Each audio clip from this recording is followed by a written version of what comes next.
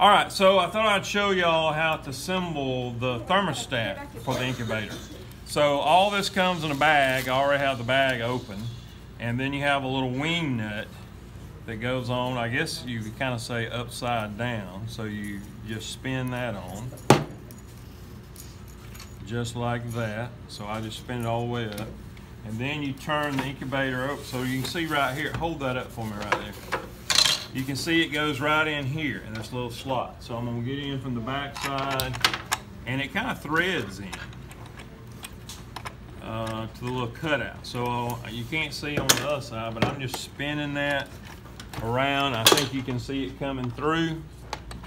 And then now here's the hard part right here. You gotta hold this and line this up.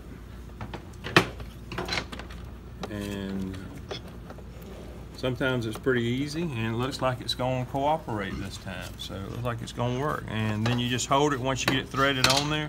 You hold it, get it tight, and there it is.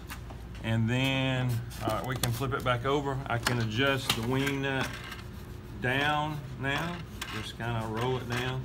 And if you look on the top right here, you can see it has the increase and decrease temperature. So you spin this to increase or to decrease the temperature. So what we're gonna do here is we've got the quail racks. Do y'all have those assembled over there? We got the quail racks. We can put all this over on the table. We already have the water in. Before you actually put the quail eggs in, we're gonna let this run probably an hour or 2 or 3. It says like a half a day, to make sure that it's maintaining temperature, but we're not in any real hurry as long as we get these eggs in today. And and it's like 9 o'clock almost now, so I'm gonna let this thing run, plug it up, and we're gonna see if it maintains that 100-degree or like 99.5-degree temperature.